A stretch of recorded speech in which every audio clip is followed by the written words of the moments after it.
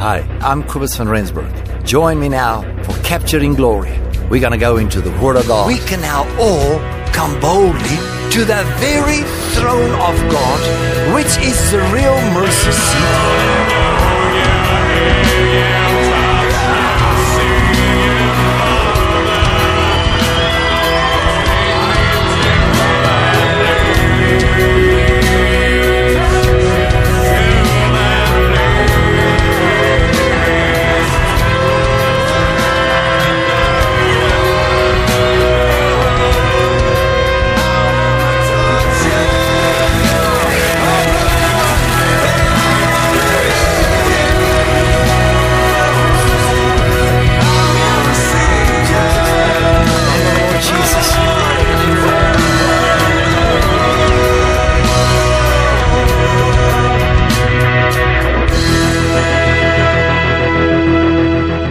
Romans 15. Okay, maybe we can start off by a vision that most of you will know. Some of you that are foreigners, strangers, and aliens will not know. But in 1996, December month, you know, I had a vision. I always have visions in December. And I had a vision about, for those who can't remember, for those who do remember, I had a vision about this mountain, and there on the top was a man, and his mantle was just swaying in the wind, and he had a staff in his hand, and he was turning around, and he was walking very fast up this mountain. And here at the bottom, for lack of artistic abilities, and here in the, it's modern art. Here at the bottom was a river, a nice little stream, you know, and there was green grass of home, you know, and all around the grass, people were lying and resting. And I heard Psalm 23. He leads me beside still waters. It makes me lie down in green pastures. And then a voice came to me and said, the only problem is all my people are lying in the green pastures and they don't know what they are lying there for. And then God spoke to me and he said, they go into the green pastures and the still waters to be refreshed and to be restored. You remember Psalm 23, restores my soul. But after you've been restored, he leads you, okay? He leads you in the paths of righteousness. And that is an awesome word. Maybe we can touch a little bit on it again tonight. He leads me in the paths of righteousness for his name's sake. Okay, so he leads me. So John 10:10 says, the good shepherd, you know, lay down his life for his sheep. And the good shepherd, his sheep will follow him because they know his voice. And then here at the top, I saw the face of the good shepherd turning around, and he was waving with his hand. And then this inscription came on, and no words. It was just letters. It wasn't a voice. And he said, let's go on to perfection. And the next minute, I couldn't see him anymore, and he was over the hill, and he said, how long are you going to lie there? We're going to stand up and go on to perfection.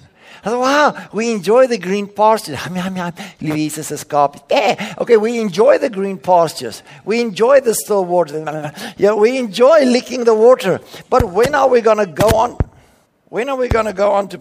So it says in 1996, December, let's go on to perfection. And then he asked me the question, how long will you lie at the still waters in the green pastures? It's nice, but from time to time, you've got to get up and go on to perfection. Say to the person next to you, it seems like it's time to move.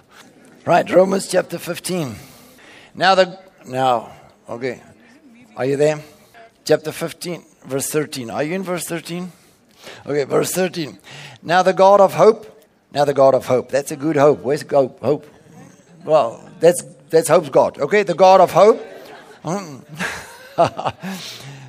The God of hope fill you. Now, I want you to take note of the words that I want to emphasize, because I want you to understand God has got more than just saving you from sin. He's got more for you in life than just getting you out of the mess you were in when you're a sinner. God has got more for you in life than just getting you saved, letting you die and go to heaven one day. God has got more for you in life than just knowing that your name is on the roll. You know, I believe in rock and roll. Jesus is a rock and my name is on the roll, or something like that. Now, the God of hope fill you. Now, listen to this. And if you've got a voice, would you say amen if it sounds good? If it doesn't sound good, would you say tear it out? Okay.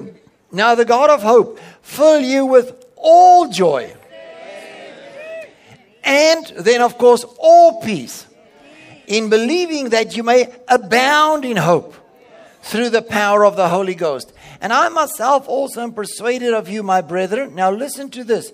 That you also are full of goodness, filled with all knowledge, able also to admonish one another. Nevertheless, brethren, I have written the more boldly unto you in some sort, as putting you in mind, because of the grace that is given to me of God, that I should be a minister of Jesus Christ. Now tonight, by the grace of God, I trust that we're going to get some.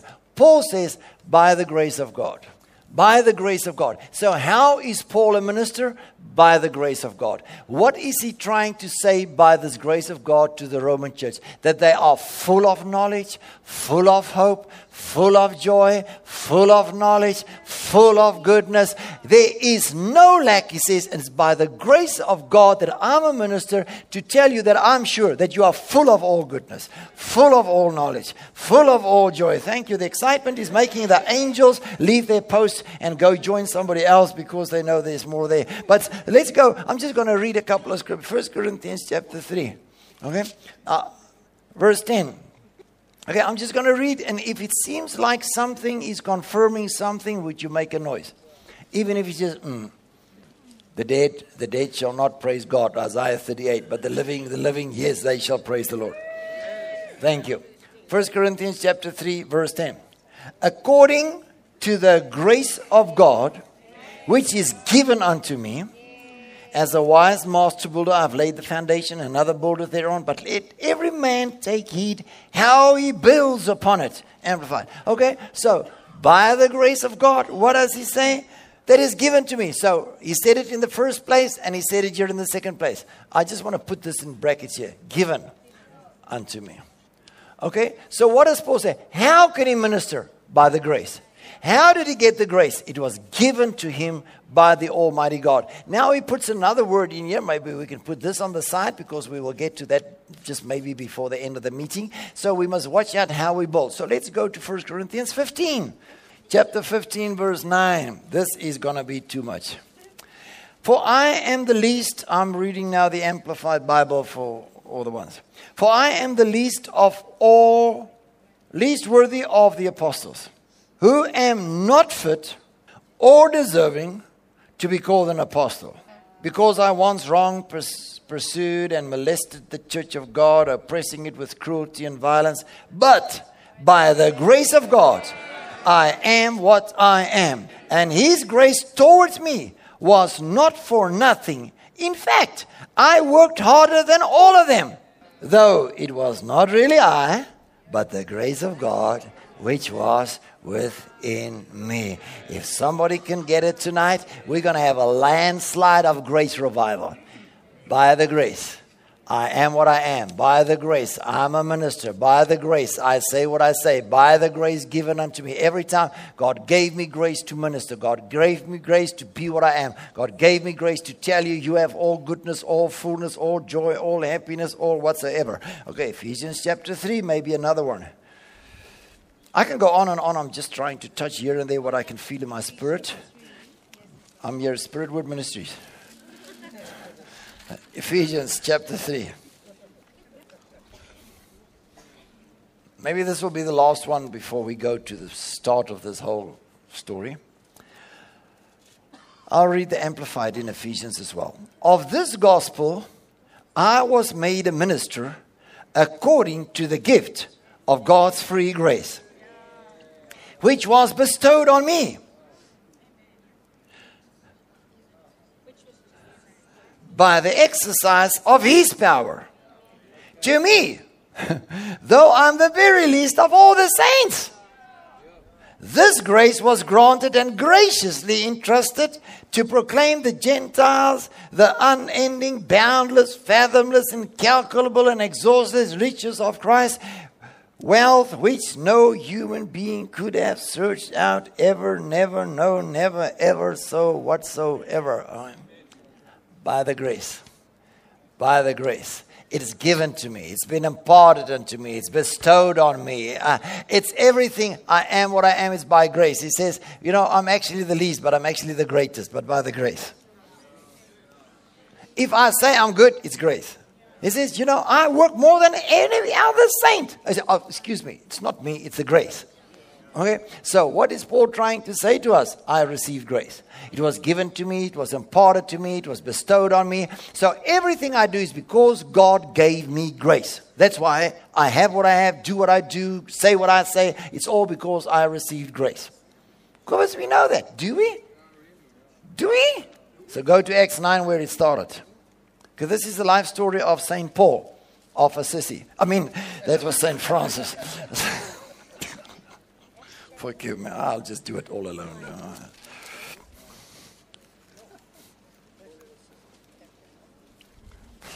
St. Paul of Damascus. St. Cobus of Stolfontein. St. Francis of Assisi. St. Anna of Loftel. Forget it. Okay, Saul, you know who Saul is? He's the man on the donkey that is hating the church. He's on his horse, maybe on a donkey, I don't know. I haven't read it yet. But he's somewhere on his way to persecute the Christian church. And he has just witnessed the stoning of Stephen. The people laid the clothes at Saul's feet, and he said, ready, aim, fire. You know, so Saul was a wicked man, and he had letters in his pocket to go put the Christians in chains, to put them in prison. And the Bible says, you know, he was breathing and snorting fire. So he was between a man and a dragon, some mixture, you know. But I haven't got anybody's attention. It seems like people don't believe me. It says it. He was breathing out threatenings and slaughter. You know? Yeah. Verse 1. So this man was upset with the church. He was really upset. You know, he was snorting, breathing. That's Acts chapter 9. And this man is upset. The only mission he has is kill the Christians. Get them killed. On his way to Damascus, here comes a blinding light, hits him, knock him off his horse. There he is lying. Jesus appeared to him and says, Saul, Saul, why do you persecute me? He said, who are you, Lord? He said, I'm Jesus whom you persecuteth. You know, go to the street called Straight. And here he gets up. Now he's blind. No, how am I going to find the straight street? I can't even find a crooked one. You know, but they let him out. And while he is there in the house praying for 3 days, okay, this is going to be great. 3 days. For 3 days, he's in that house blinded. In the meantime, there's another disciple by the name of Ananias. And in a vision, he saw a man by the name of Saul. And in a vision, he saw a man by the name of Ananias. So these two guys are visionaries. So they're both busy with visions. They have visions. And in these visions, they are getting revelations. Because in Acts chapter 26, when Paul is describing the story to the king, he says, O king, when I was on the way to Damascus, I was slain by a blinding light, and I came to visions and revelations. And O king, I was never disobedient to the heavenly visions I had and the revelations given to me on that road. So while Paul was lying there next to horse, he was getting visions. Revelations. So they led him to the street called Straight. So Paul, because he was so crooked before, he had to go to Straight Street. So there is Saul in Straight Street, and God is straightening him out for 3 days. In the 3 days of straightening out, God keeps him blind, gives him more visions, more dreams, more revelations. So Saul is getting revealed. And while he's sitting there, he sees in a vision a man by the name of Ananias laying hands on him. Ananias sees in a vision a man named Saul, and and Ananias is fighting. He said, no, God, I heard of this man, how he's threatening the church, and how he's killing the people. And now this is where we pick up the story. Verse 12. And he has seen in a vision a man named Ananias Ananias enter and lay his hands on him so that he might regain his sight. But Ananias answered, Lord, I've heard many people tell about this man, especially how much evil and what great suffering he has brought your saints in Jerusalem. Now he is here and has authority from the high priest to put in chains all who call upon your name. But the Lord said to him, go, for this man is a chosen instrument of mine, to bear my name before the Gentiles and kings and the descendants of Israel. For I will make clear to him. I think the Amplified said, the King James said, I will show him. The one translation said, I have shown him. If you've got other translations there with you. I will make clear to him how much he will be afflicted and how much he must endure and suffer for my name's sake. So before we read on, just look here and look the holiest look. when you tried to look holy before. Okay, so in those 3 days, Ananias receives a vision and God says, I will show. In other words, he will get visions and revelations. I will show how much he will be evil people. I will show him what he has to go through. How much he will. Well, somebody pray for me tonight. Okay. Is that what your Bible says? Ananias, I will show him how much he will have to suffer, how much he will be attacked, how much they will zap him, put him in prison. I will give him visions and revelations what he must go through. Huh? I know where I'm going, so just stay with me. I know. I read the book before, so I know where I'm going. I got the map and I know the place. Okay. So Ananias left and went into the house, and he laid his hands on Saul and said, Brother Saul, you're from he's a persecutor to brother. The Lord Jesus, who appeared to you along the way by which you came here, has sent me that you may recover your sight and be filled with the Holy Spirit. Instantly, something like scales fell from Saul's eyes, and he recovered his sight. Then he arose and was baptized. After he took some food, he was strengthened, and for several days afterward, he remained with the disciples at Damascus. And immediately, how long? Immediately in the synagogues, he proclaimed Jesus, saying he is the Son of God. 3 days early, he's persecuting the church. 3 days later, he says, Jesus is the Son of God. Jesus is the Christ. Immediately. And all who heard him were amazed and said, is not this the very man who harassed and overthrew and destroyed in Jerusalem those who called upon his name? And he has come here for the express purpose of arresting them and bringing them in chains before the chief priests. But Saul increased all the more in strength. When? Immediately. Okay, is this years later or is this just after his salvation? How long after Paul's salvation did he increase? But Saul increased all the more in strength and continued to confound and put to confusion the Jews who lived in Damascus by comparing and examining evidence and proving that Jesus is the Christ. Okay, so immediately, not 10 years later, I wish somebody will get this. Immediately, he increased. Okay? Immediately, not 10 years after his conversion, not just before his 25th anniversary in the gospel, not, at his 31st, remembrance of being baptized in the Jordan. Immediately. Maybe he was baptized in the pool. I don't know. Because the Bible says he was baptized in the house, maybe in the bath, maybe he had a shower. I don't know. But he was baptized immediately and immediately increased. I know where I'm going. Okay. So, are you with me? I'm not. Okay. If you're a visitor, the doors are locked. You can't get out. I just want to get myself back. Okay. Over and over, by the grace of God given to me, imparted unto me, bestowed on me, I'm a minister. I am what I am. I say what I am. I can do what I am. So, going back to where it all started, God knocked him off his horse. 3 days kept him blind. In those 3 days, from the minute he was knocked off his horse, still Ananias appeared to him. Visions, revelations. And Ananias saw how Paul had revelations. Saul saw how Ananias saw he had visions and revelations. And he said, God, I can't go to this man. And then God said, I will show him what he must go through, what he must endure, how much he must suffer. I will show him everything. Okay? This is before he ever saw. Now, after he saw, he immediately started preaching, immediately increased in strength, and immediately just rose and proved to everybody from the scriptures and with signs, wonders, and miracles that Jesus is the Christ. Okay, verse 23. Kovas takes an hour that you don't know what he's talking about, and then all of a sudden you know what he talked about. So just stick with me.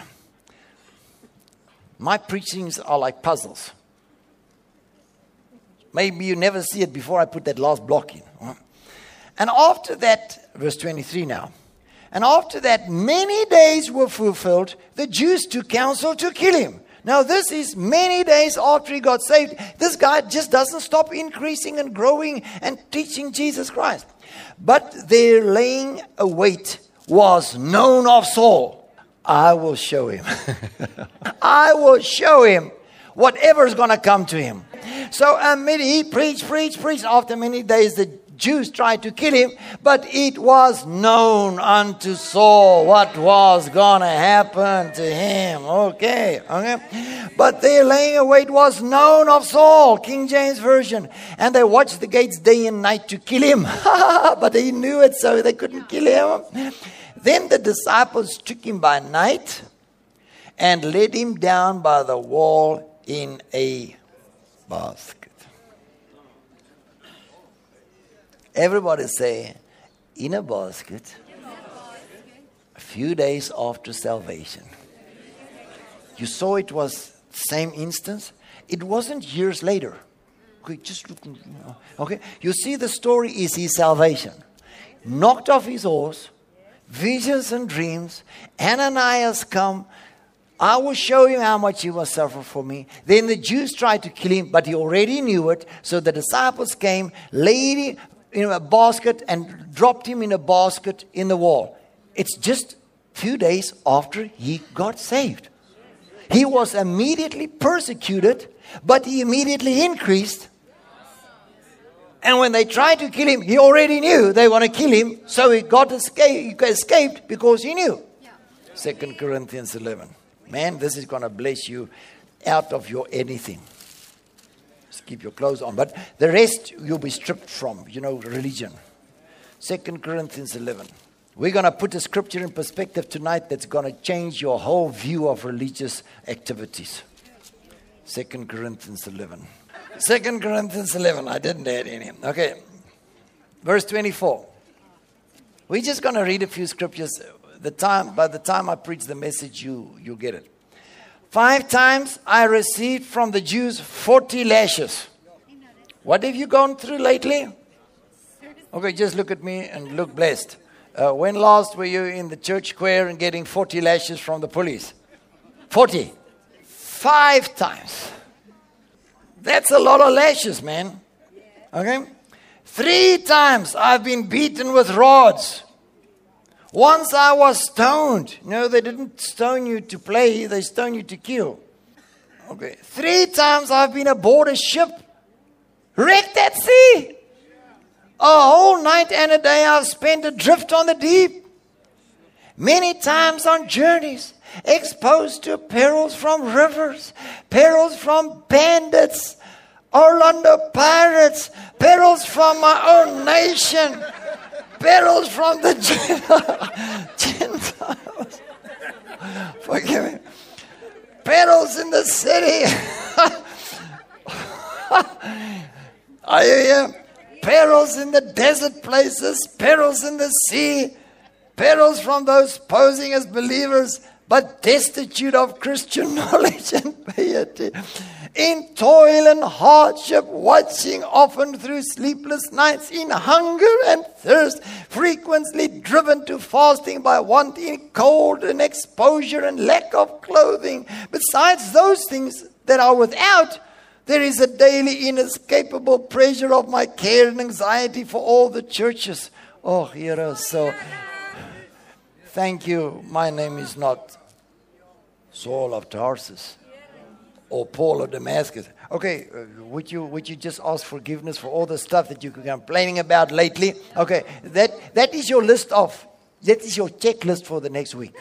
Have I been shipwrecked? Have I been thrown in the deep? Have I been beaten by rods? Have I been lashed 39 lashes? Okay, no. And then you got to say hallelujah.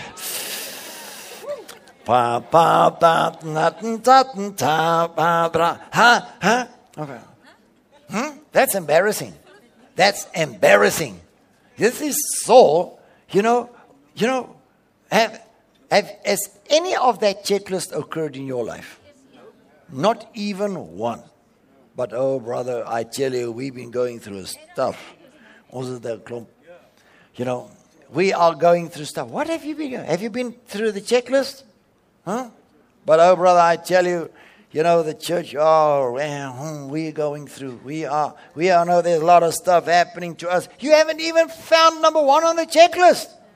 So what are you going to preach tonight? Christian suffering? No, I'm going to preach on let's go on to perfection. Okay. Okay? Now listen what Paul says about this stuff. Who is weak and I do not feel his weakness? Who is made to stumble and fall and have his faith hurt? And am I not on fire with sorrow or indignation? Verse 30. Verse 30. 2 Corinthians 11, verse 30. Okay. If I must boast, I will boast of the things that show my infirmity, of the things by which I am made weak and contemptible in the eyes of my opponents. The God and Father of the Lord Jesus Christ knows. He who is blessed and to be praised forevermore, I do not lie. Paul, what are you trying to tell us? Now he's going back to conversion. In Damascus, the city governor acting under King Aretas guarded the city of Damascus to arrest me. And I was actually let down in a rope, a basket through a window in the wall, and I escaped through his fingers.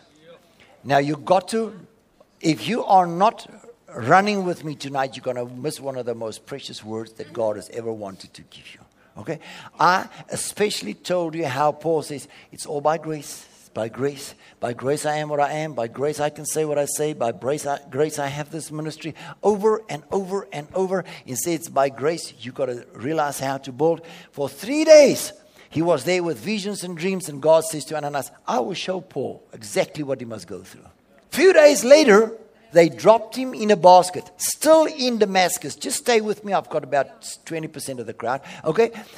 He's still in Damascus. He hasn't left the place yet. He's still preaching his conversion message. He's still in his birth state. But in his birth state, he's increasing immediately.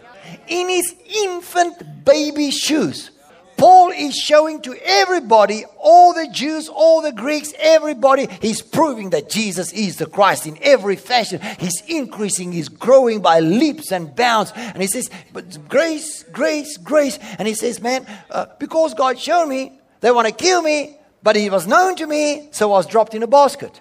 So years later, Paul writes to the Corinthian church, I've been shipwrecked. I've been beaten. I've been thrown in the deep. I've been lashed. I've been this. I've been this. And he's trying to say everything that occurred on the way.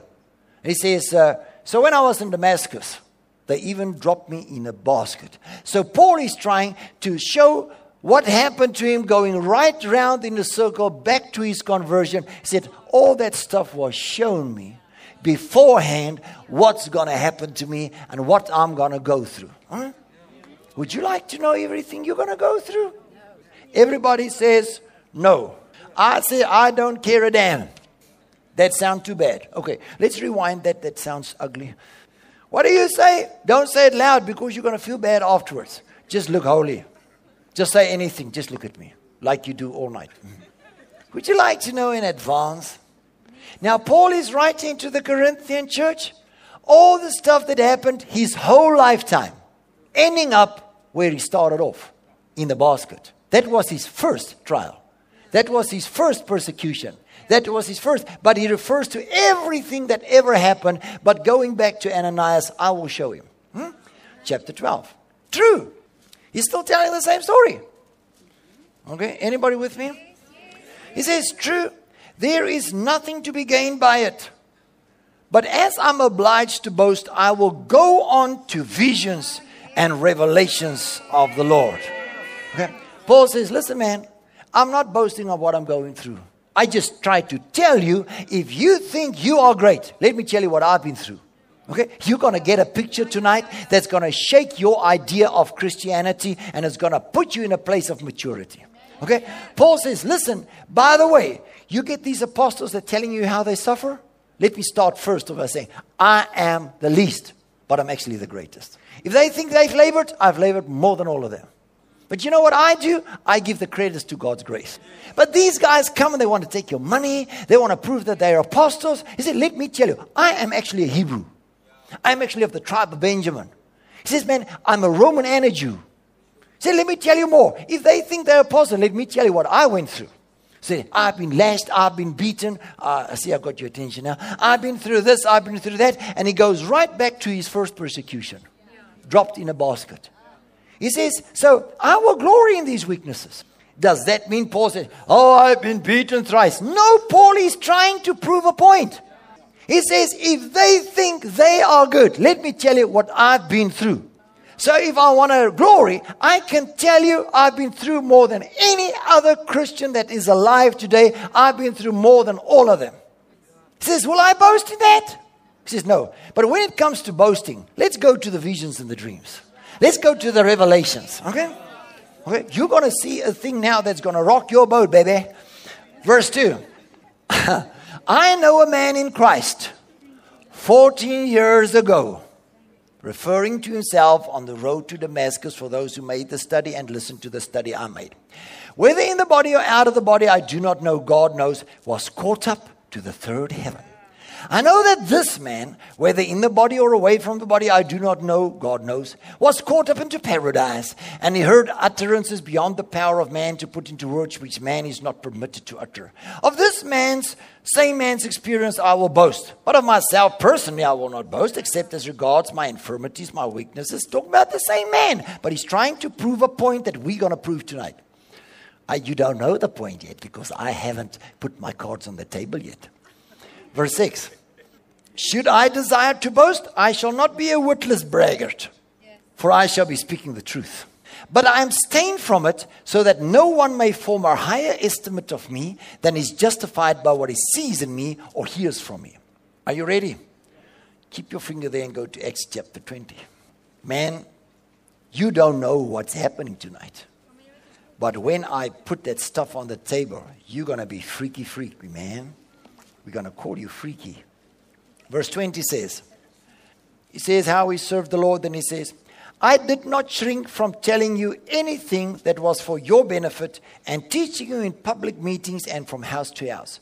But constantly and earnestly I bore testimony both to Jews and Greeks, urging them to turn in repentance to God and to have faith in our Lord Jesus Christ. And now you see, I am going to Jerusalem bound by the Holy Spirit, and obligated and compelled by the convictions of my own spirit, not knowing what will befall me there, except that the Holy Spirit clearly and emphatically affirms to me in every city after city that imprisonment and suffering awaits me. Okay, keep it there. I will show him what he must go through for me. He says, I don't know what I'm going to, but I know the Holy Spirit in every city said, you're going to prison, you're going to suffer. He says, so I don't know what's going to happen, but I know I'm going to prison. I don't know what's going to happen, but I know, man, there's imprisonment and suffering awaiting me.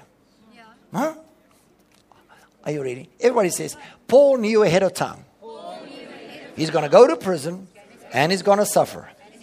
5 times. 39 lashes.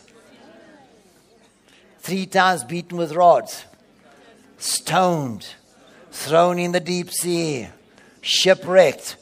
Come on, people, that's the checklist. I got so many faces. If I can have a camera and put every face on Snap now, and send it to your mother. Okay, so Paul says, he immediately increased after his salvation. Increase. Strength, knowledge, wisdom, he just increased, man. Still in Damascus. They wanted to kill him, but it was known unto Paul. So he was dropped in the basket. So years later, 14 years later, Paul refers to that incident. He says, man, I'm going to tell you where I started, but let me first go through my life until now. This is what I've been through until now. If you think somebody's through anything, they've been through nothing, brother. Look at me. So I can boast in that weaknesses. But when it comes to boasting, let's go to visions and revelations. He says, I know what happened that day on Damascus, how I got those visions and revelations. Okay? Now Paul comes and he says, every city they said, you're going to suffer, you're going to be in prison. You're going to suffer, you're going to be in prison. I see somebody say, I didn't come for this message. I come to be healed. This is what I'm doing now. I'm bringing you healing. Amen. I'm bringing you the greatest healing message you ever heard in all your life. Are you ready? Every city, you're going to be imprisoned, you're going to be suffering. Okay? Verse 24. Now this has got to fall in your heart, otherwise I've wasted everything up till now in 26 years of ministry. But none of these things move me. No.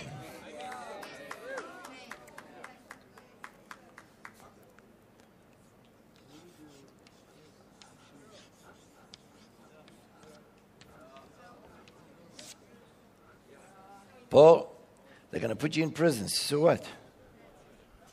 I saw the vision that day when I got saved. Somebody's going to get it here tonight. He said, none of these things, if they come and say, Paul, they're going to put you in prison. Paul, you're going to be before that king tomorrow. Paul, they're going to whip you tomorrow. I say, so that doesn't move me. I'm bound by the Holy Spirit. I've got a vision. I've got a passion. I've got a revelation. He says, so you know what I am? Everything that I am is by the grace of God. Everything I say is by the grace. Wherever I go, it's by grace. I've got a revelation of grace. So I don't care what they're going to do, how they're going to do, when they're going to do. I knew before the time what's going to happen, but I had a revelation of the grace. That's why this stuff doesn't move me at all, because I have a revelation of grace. You're going to see it in a while. And when that penny drops tonight, you're going to be rich. But none of these things move me. Doesn't make sense yet because I haven't preached a sermon yet.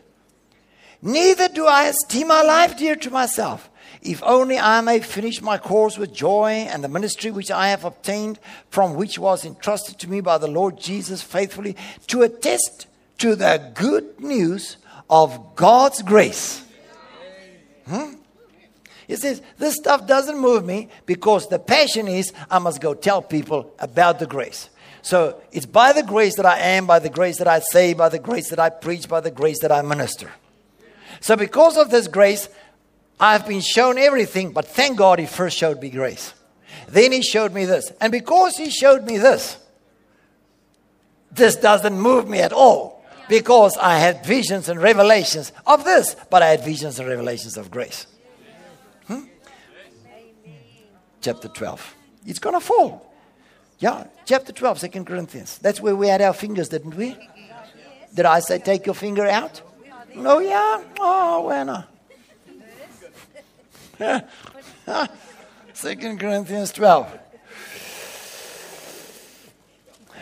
Verse 7. I hope it's going to help you now. And to keep me from being puffed up and too much elevated by the exceeding greatness of these revelations, there was given me a thorn in the flesh, a messenger of Satan, to wreck me, to buffet me, to harass me, to keep me from being excellent. Shall we close our Bibles and go home? We'll come back tomorrow night for episode 2. Just take another drink. I want to pause now because if I start preaching now, it's going to be so quick, so fast, it's going to maybe shipwreck you. But you're going to be shipwrecked from religion. You're going to fall in God's ocean of grace. Where were we? A thorn. Numbers 33, Joshua 23, Judges 5, 2 Samuel. Over and over God says, these people that you didn't deal with will be thorns in your side. Remember? Funny that word thorns. We go over to the New Testament. It's not used so much but here.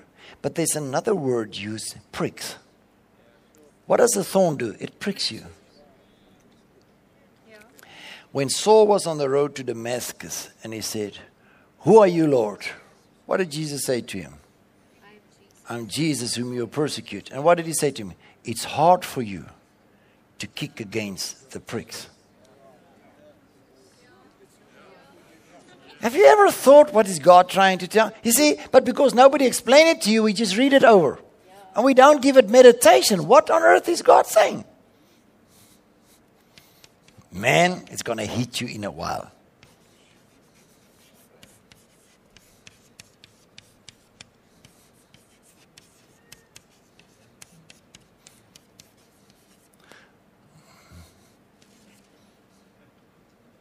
It looks like clickly. Click. Lord, help me tonight, Jesus. Chris Christopherson, please sing for me. Lord, help me, Jesus. Okay, it's hard. I wish I can sometimes get you into my mind and just share a little bit of my room. You freak out, man. Okay. He says, not to exalt myself above the revelations, there was given to me a thorn in the flesh. A messenger of Satan to buffet me and harass me. But on that road, when he first met the Lord, in the first 2 minutes after salvation, or whenever, God said, it's hard to kick against the pricks. It's hard to kick against thorns. So, that's there. He's busy getting saved. This is not 10 years later. Okay, just stick with me. It's hard for you to kick against the pricks. Is it there in your Bible? Is it there? What does it say? Oh. So I'm Jesus. It's hard for you to get against the pricks. Is Jesus the prick? It's when he said, I'm Jesus. The second revelation is, it's hard for you to get against the pricks. So here is Saul. He said, I had visions and revelations. He said, but to not be exalted, I was given a thorn. Okay. Now, I said Numbers 33, Joshua 23, Judges 5, 2 Samuel. Over and over it says, the people that you didn't deal with will be thorns in your side and in your eyes. So who harassed Paul? People. Okay? It's not angels. Okay, please. Okay. Anybody that can still talk, say people. Thank you. Okay. Who persecuted him? People. Who put him in prison? People. Who tried to kill him? People. So who was his thorns? People. Okay. So what did God say to him the minute he realized this is Jesus? He said, so I'm Jesus. But from now on, it'll be hard for you to kick against the pricks. Okay. This is his first word from the Lord. Now please. This is his first revelation. Paul, it's hard to kick against pricks. So here's Ananias praying. God says, Ananias, I will show him how much he must suffer. So he's preaching in Damascus. He's increasing immediately. But it was known unto him that they want to kill him. So he was dropped in a basket. So when he writes to the Corinthian church, he says, I was dropped in a basket. So what is he referring to? The day when he got saved and that first few days of his salvation. Okay? He says, and I had dreams and I had visions and revelations, but not to be exalted, I was given a thorn. When did God say it's hard to kick against the pricks? The day of salvation. So that day God gave me revelations and said, but you're also going to have a thorn in the flesh. It's hard for you to get the same word, I'm Jesus. It's hard to kick against the pricks. Ananias, I will show him. Paul knew immediately everything that was happening to him. Please get it. So here says Saul, not to be exalted above the revelations, a thorn was given me in the flesh. People would harass me. But what does he say? He says, it doesn't move me at all. Right? Can we clap? Okay, let's go on. Where did he get that revelation? On the road. To keep me, that was given. Is the context the day on the Damascus road? Because that's where we ended. Okay? 3 times I called upon the Lord and besought him about this and begged that it might depart from me. But he said to me, my grace is enough for you. If you don't get this tonight, I've wasted 26 years of ministry. I'm giving you the greatest revelation to get you out of what we're going through, what the mess we are, how people are persecuting, what are they doing to me. Look at the mess, how this guy's trying to do this, how that one's splitting the church. It'll take you out of everything because it wasn't 14 years later. Paul is referring to 14 years earlier when I was there next to my horse. I had visions. I had revelations. And God said, but Paul, don't get above these revelations. You're going to have a thorn. But Paul says, so reiterate, but that doesn't move me at all because he showed me what I will go through. But he said that grace will be there. So Paul, it's hard to kick against the pricks. In other words, don't worry about the thorns.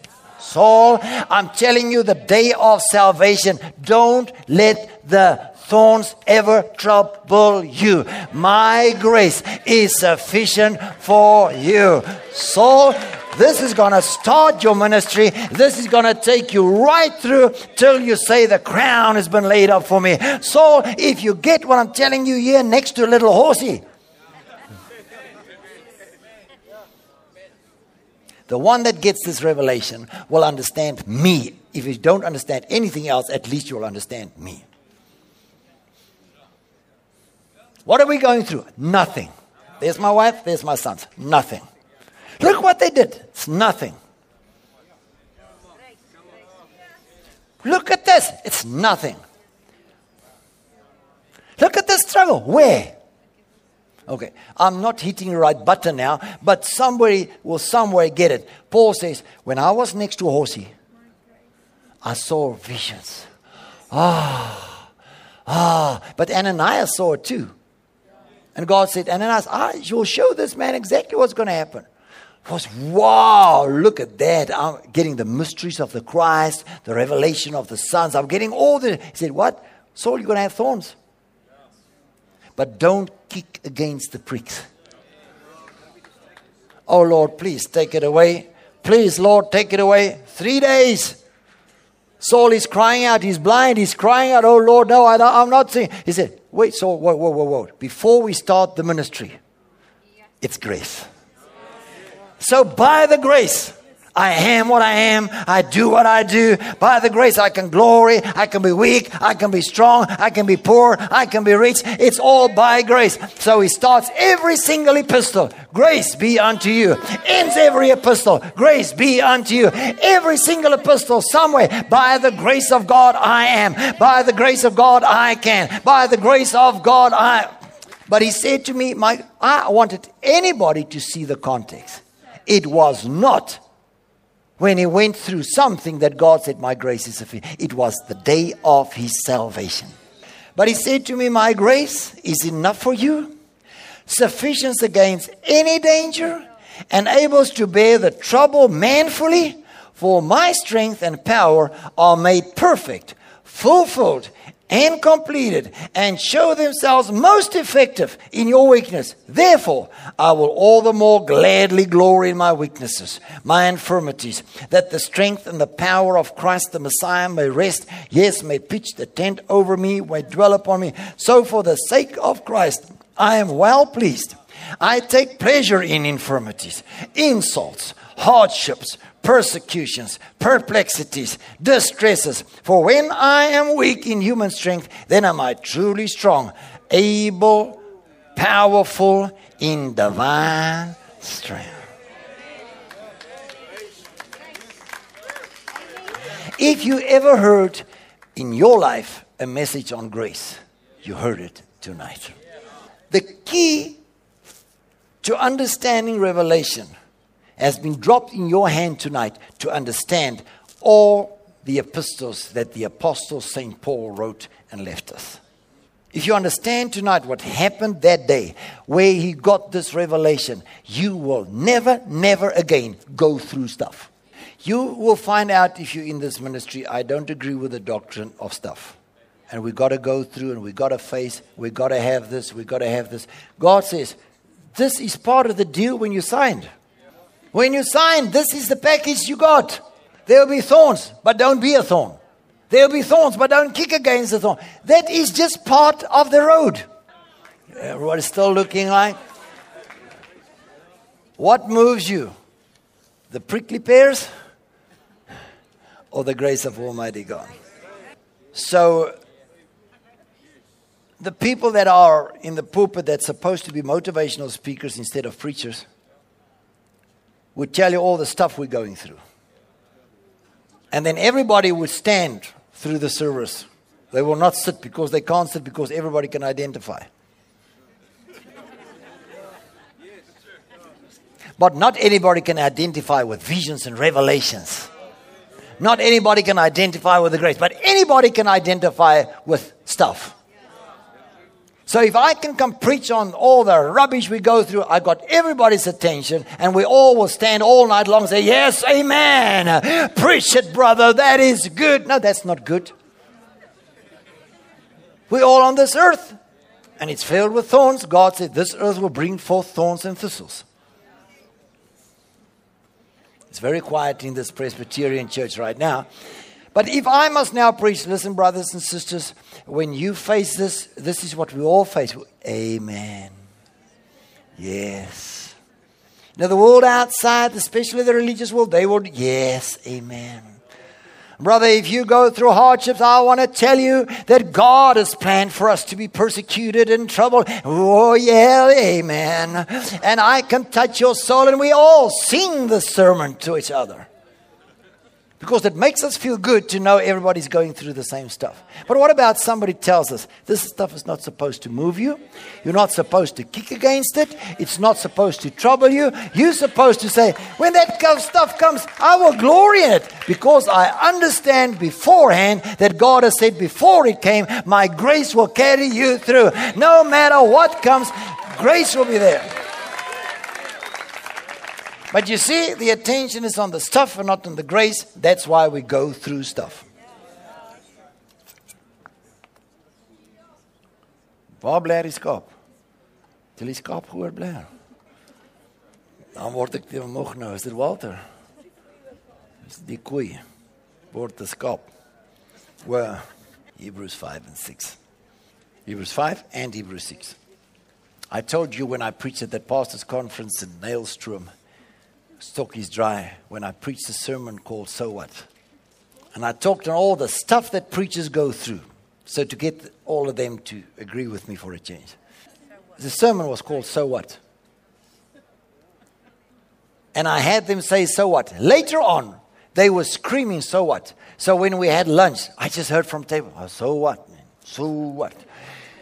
Nobody was talking to nobody. So what? So I think they had so much food for us. So they were just going through their assemblies. So what, man? So what, Elder Jones? So what, Sister Susie? So what? So what, man? So, but if that stuff becomes the drawing point, if that stuff becomes the moving factor, if that stuff becomes the factor in your life, you've lost your spiritual battle. People that understand grace start off like that. But very few stay like that. I remember the first night, 2000, when we went there to Prophet T.B. Joshua, there was a newspaper article in his church. My persecution brought me my anointing. I said, how, brother? He said, grace. It helped me understood grace. He said, if it's not for grace, I will react. But because of grace, I leave them. Come on. Last year when the newspapers and the magazines were full of us, how I still get rich from the poor. You know, how will the poor make somebody rich? They can't even feed themselves. How will they make me rich? So does prophet get rich from the poor. Healing hands full of gold. Yeah, it was easy, but it was my picture, you know. And they didn't say, so does spirit word get money. They say, so prophet gets money. Inside, my crucifix around my neck, my gold chain around my arm, my CLK 500. Man, did I write them a letter. Yo kwas, yo mampara, yo wurm, yo vark, yo popo, yo pisang, yo tomati, yo guar, yo yo. Man, I mean, I saw the flames coming out of that letter. I smelled the sulfur.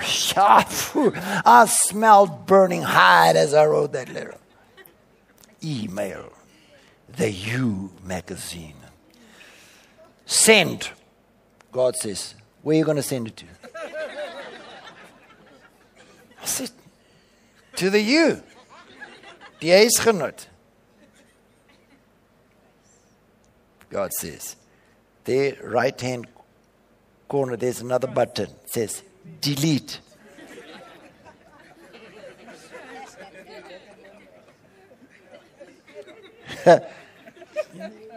Did you read the newspaper?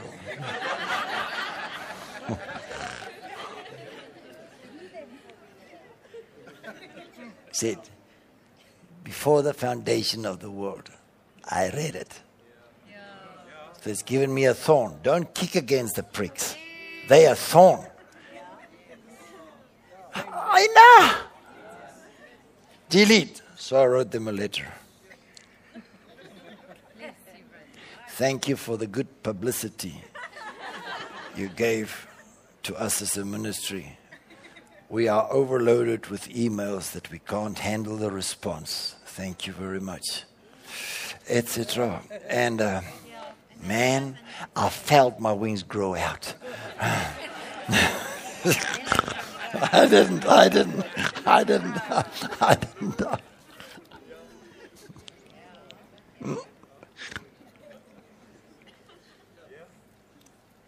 Have you checked the checklist? What have you been going through lately? Oh man, this stuff that we're going through. Oh man, this whole city is against us. Oh man, the part. Oh man. Did you know we just had 1,000 leaders here? With the biggest amount of full-time preachers ever. The crowd was not 1,300 like September. It was a little less. But there were more full-time preachers than any time. I think any place in South Africa.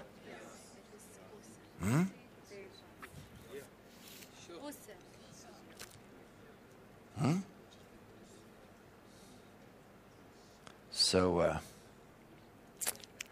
what you've been going through? I wanted to say something, but I'll just leave that. Chapter 5 of Hebrews. I told you, there's a preacher in a city close by, not too close by. Oh yeah, what I wanted to say is, we had 1,000 preachers here. Not one from the area. Okay? Not one from this area.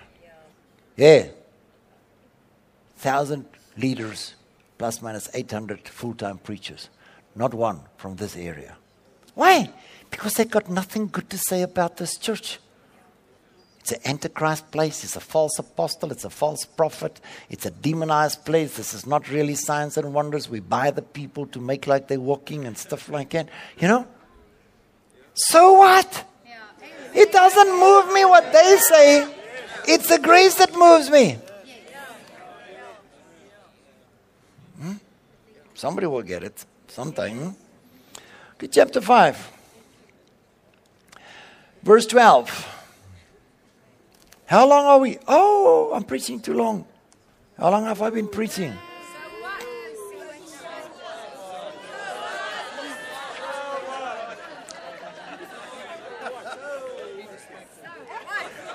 Right. Verse 12. For even though, verse 12, yes. For even though by this time you ought to be teaching others, you actually need someone to teach you over again. The very first principles of God's word. You have come to need milk and not solid food. Do you know of another place where Paul wrote the same story? 1 Corinthians chapter 3. You are in need of milk. You are like babies in Christ. You lack no spiritual gift, but you babies. You say, I'm Paul. Other ones, I'm of Apollos. Other ones, I'm of Peter. He says, hey, who died for you? Who paid the price for you? Paul? Peter? Apollos? He said, hey, wait. The same chapter he talks about how being built by the grace of Almighty God. By the grace of God, I laid the foundation of a master. It's a master builder, okay? Okay, when did Paul increase? Immediately. Please, when did he increase? How long did it take him to grow spiritually? Okay. For by the time you all need to be teaching others, but now somebody need to teach you again. For everyone who continues to feed on milk, here comes our message for tonight, or part of it, is obviously inexperienced and unskilled in the doctrine of righteousness. But solid food is for full-grown men, those whose senses and mental faculties are trained by practice. I don't want to go on there. I want to go to chapter 6. But just one word here. Paul says, if you understand the word of righteousness, you can eat solid food. It ain't say you matured. It'll only make the food available. So what is the word of righteousness? It's that you can't grow in righteousness. You are made righteous. You can't become righteous. You are made righteous. Righteousness is imputed. Righteousness is accounted. Righteousness is accredited. Abram believed, it was counted, credited, imputed righteousness. So that we who are believed are children of Abram and heirs according to the promise. What are we? God made him who knew no sin to become sin so that we can be made righteous. Somebody will get this. So if I understand, hey, I don't grow to become righteous. If I say yes to Jesus, the minute I stand up, I'm righteous. I could have been a sinner 10 minutes ago, but right now I'm not a sinner anymore. I'm righteous. I can maybe sin again, but that doesn't make me a sinner again. Try that. I can maybe sin again, but that doesn't make me a sinner again. Try once more. That can make a nice poster. I maybe sin again, but that doesn't make me a sinner again. So, those who he has qualified, those who he has declared fit, those who he had justified, those who he made righteous. You are justified. You are righteous. You are fit. You are qualified. You are accepted in the beloved. You can't do anything to get accepted. You can't do anything to be justified. You can't do anything to be righteous. You got to understand the word of righteousness that takes you out of milk and put you in a place where you can at least eat solid food. It doesn't declare you are mature, but it puts you in a place where you can eat the food of mature people that'll make you mature. Chapter 6, back to our vision of 1996 December. Therefore, leaving the principles of the doctrine of Christ, let us go on to perfection. Are you ready? I'll just jump everything to verse 7, not to make you intimidated tonight. For the earth which drinks in the rain that comes often upon it, and bring forth herbs meet for them, by whom it is dressed, and it receives blessing from God. Just look this way. So shall my word be that goes forth from my mouth. Isaiah 55, 10, 11. It shall do what I send it for. It shall be prosperous therein, and it shall not return unto me void. So the earth, we are made from earth. Let thy kingdom come in earth as it is in heaven. The kingdom is within us. Okay? We have the treasure in earthen vessels. We are the earth. Not the earth out there is talking about you and me. Right? The earth that receives the rain. The word. So shall my word be. Like the rain that comes down from heaven, so shall my word be. The earth that receives the rain to bring forth herbs and meat. Solid food. Okay. Will bring blessings from God. It shall not return void. Have you got that? Yes. Verse 8. But that which beareth thorns is rejected and nigh unto cursing, whose end is to be burnt. Okay, I'll just leave it there. I will leave it there. Okay, I'll just leave that portion there. There are people amongst you that will receive the rain as much as you receive the rain. But instead of bearing fruit for meat that will bring forth blessing, they will bring forth thorns. Now we know what brings forth thorns. He says, just going on to chapter 12 and 13, do not let a root of bitterness come up in you. And then he says what this root of bitterness will do. We discussed it from Proverbs and we discussed it from Psalms. It'll bring forth thorns. So bitterness brings forth thorns. So you can be either a flower in God's grace garden or you can be a thorn. So Paul, I'm going to give you some thorns amongst you. But don't kick against the pricks. Realize that they are receiving the rain in vain. But you trust my grace, and I will lift you up and elevate you, and this stuff will not move you at all, Paul. Just know everything is grace. Grace, grace. And there falls the water. Not the waterfall, there falls the water. Okay? And because of that,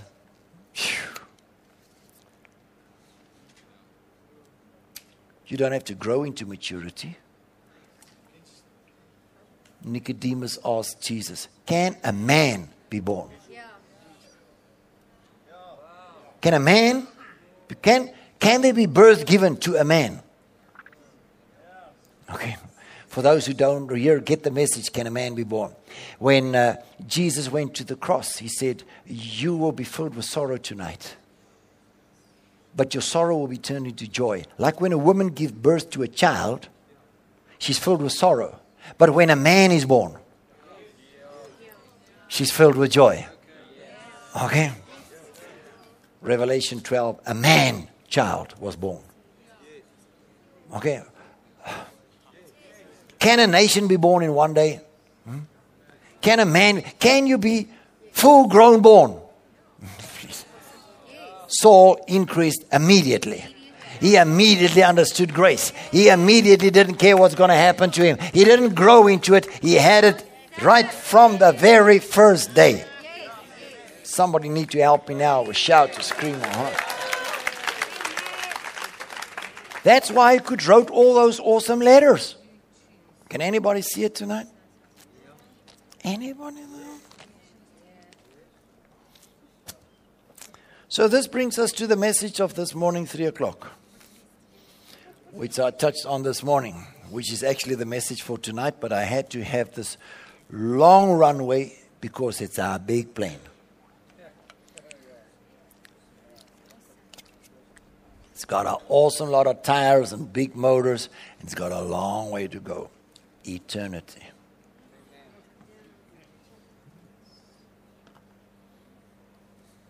Ice Age. What have you been going through? What are you going through? What are you majoring on? What's in your mind in your Christian life? Stuff that people did to you or what grace did to you? If you must tell your story, will you tell what you went through or will you tell the grace? If somebody asks you how is it, will you tell them stuff or will you tell them grace? But I'm asking you the question tonight. What happened to you in your Christian life? I'm reaching about half the crowd here. But maybe for future reference. This is what I asked the people this morning. And a couple of years ago, I preached a sermon. It was in Afrikaans. It was before we got anointed from heaven. Forget that one. God spoke to me in this fashion. Can I go on? Yes. Who's the tension if I still good? Yeah, that's good. I just want to see if I'm still your favorite preacher. No, I don't know. I don't know what to say. Grace. Oh, yeah. I'm trying to prove the message in some way. God spoke to me about 8 years ago, and I preached a sermon, and last night or early this morning, I can't remember, God reminded me of it. God showed me the 42nd chapter of Job.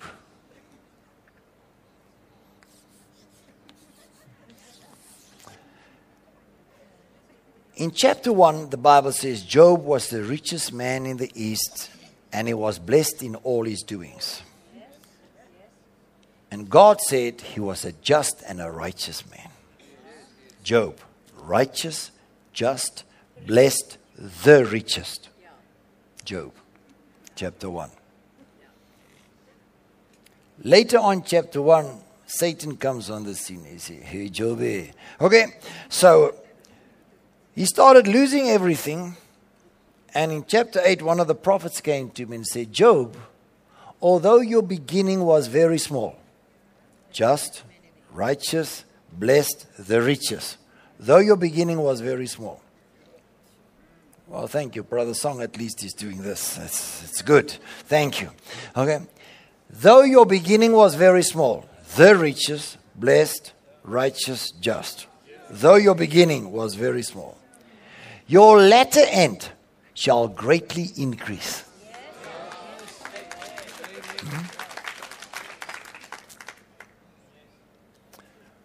So his wife says, curse God. His friend says, Job, this. And yeah, he gets all sorts of prophecies. The 42nd chapter, Job stands up and he says, I've heard of you and I've messed it up. Now I repent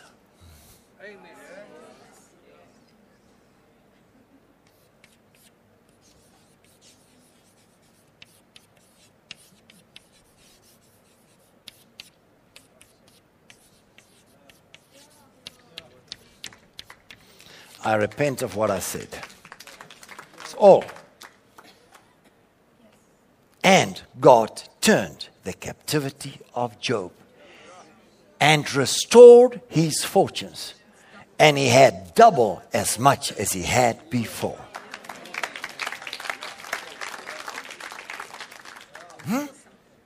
What have you said in your life?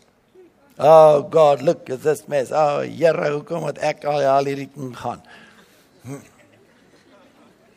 Okay, no worry.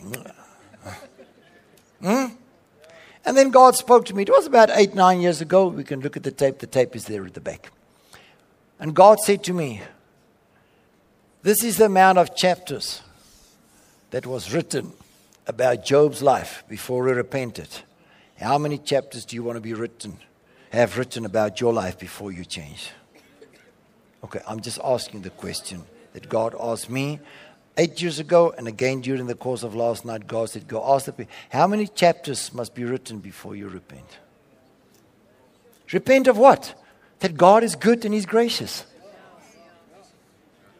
How many chapters do you still want to be written before you're going to stop saying what you're going through, what's happening to you, how the messes around you, what people are doing to you? Or are you going to say, by the grace of God? But if you really want to know, I've been shipwrecked, I've been beaten, I've been lashed, I've been thrown in the deep sea. I can tell you what I went through. But that stuff does not move me. But you know what moved me? The grace of God. That's how I was called. That's what He said to me in the beginning. You'll never forget this night. What type of preacher is this? Gooi water op, tel op. Walk around like a drunk man. I feel drunk. I feel intoxicated. Maybe it's a chalk. No, it's not. I didn't sleep. They once said I'm allergic to chalk. I mustn't write on the blackboard. Maybe I should eat the stuff. It'll kick the stuff out. Okay, but where are we? Okay, how many chapters? That's where we were. 42 chapters before Job repented. How many chapters have been written in your life? I don't know if I'm going to reach anybody, but how many chapters have you got in your little book of what you went through, what people did to you, what happened to you, how you've been treated? How many chapters do you still need to be written before you get restored, refreshed, and then go on to perfection? How many chapters? Okay, 4. Nobody gets it. Here comes the message. So in Matthew chapter 1, we have the genealogy of Jesus Christ. It says, 14 generations from Abram to David. 14 generations from David to the Babylonian captivity. 14 generations from the Babylonian captivity to Christ. That makes it 42. Okay? But reading the names gives you only 41. For those who ever heard the message of the Christ generation. 41. Then it goes on to say, and all these people were wicked people. You heard the message. That whole genealogy of Jesus Christ, the name's name. They were wicked. They sold the temple's gold. They were prostitutes. They were whoremongers. They sold their fathers and mothers out. They were wicked. And he said, under these circumstances were born Jesus, who is called the Christ. So what? That doesn't move me at all. Doesn't matter where you're coming from, what you went through, what you are going through. Do you want to be the generation of Christ? So the 42nd generation is the second man people. As we bore the image of the earthly, we shall also bear the image of the heavenly. Okay? Do you want to be the Adam man or do you want to be the Christ man? 42nd generations. The 42nd generation is the generation of Christ. So you can go through 42nd generations, or can a man be born? Okay? Somebody will get it. So tonight you can't leave before you, if you haven't listened to that message, can a man be born in the generation of Christ? What's the one that I preached 4 weeks ago about the generation 5 weeks ago? Remember? Okay. What's the one? Faith, Sheila, Susie Matwetwe. Okay, whatever. when I preached on the genealogies and said under these circumstances, a few weeks ago I preached another one. Nobody remembers tonight, so we'll wake you up tomorrow morning. Okay? But get those tapes and listen to the 42nd generation, the Christ generation. Can a man be born? Okay? So you don't have to grow steadily into it. You can be what God has planned for you to be. Then last night, it must have been past 3 o'clock. So the only Bible I could find was the previous night. The only Bible I could find was a New Afrikaans translation of 1983. I don't know what happened to all the other Bibles, but that Bible is now really scratched. And then I sat up straight and God said, 42nd generation. Do you want to have it or do you want to grow into it? I said, Lord, I don't want one chapter written on my life. You know, this is not the stuff that moves me. And then God started speaking to me.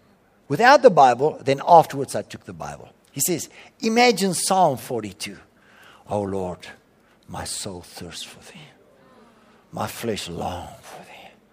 Oh Lord, they say to me all day long, where is your God?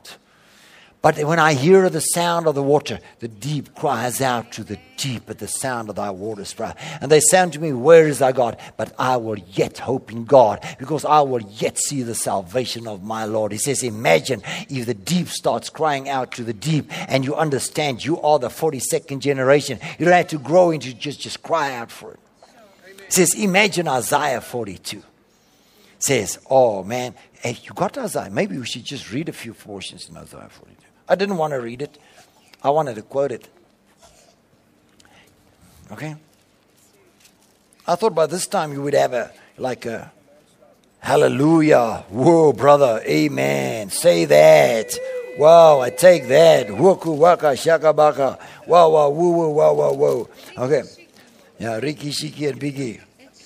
Zappy, zippy, dippy, dippy. He says, thus says the Lord, verse 5, who gives breath to the people and spirit to those who walk. If the Lord called you a righteous purpose and in righteousness, I will take you by the hand. I will keep you. Verse 7, I will open the eyes of the blind. I will bring the prisoners out of the dungeon. Oh, I am the Lord. That is my name. Oh, behold, the former things have come. Verse 9, new things I have declared. Before they spring forth, I will tell you. We know 43 verse 18 says that's reverse. Verse 16, I will bring the blind by a way that they knew not. I will lead them in paths that they knew. I will make darkness light before them. I will make crooked things straight. Whoa, man. Isaiah 42. I will make darkness light. I will bring you in forth in righteousness. I will make the crooked places straight. He says, imagine Genesis 42. Jacob called his children. He said, I heard that there's grain in Egypt. Okay, nobody got that. So can we get the sacks and the horses and the wagons ready? We're going to get some supplies. Send them to Egypt and said, but God sent Joseph ahead. And Joseph sat there and realized all his visions and dreams are coming into fulfillment. Here comes all his brothers to buy grain and bow before him. Genesis 42. So God says, how many chapters do you want to be written? Or do you want to jump into the 42nd generation? Can a man be born? What do you want to go through? Or is that not going to move you? Are you going to go for the grace and jump right into all the dreams and visions, the revelations that God has planned for you? What do you want to be? Do you want to go through stuff? Or do you know that that is just part of life and it doesn't have to touch you? Amen.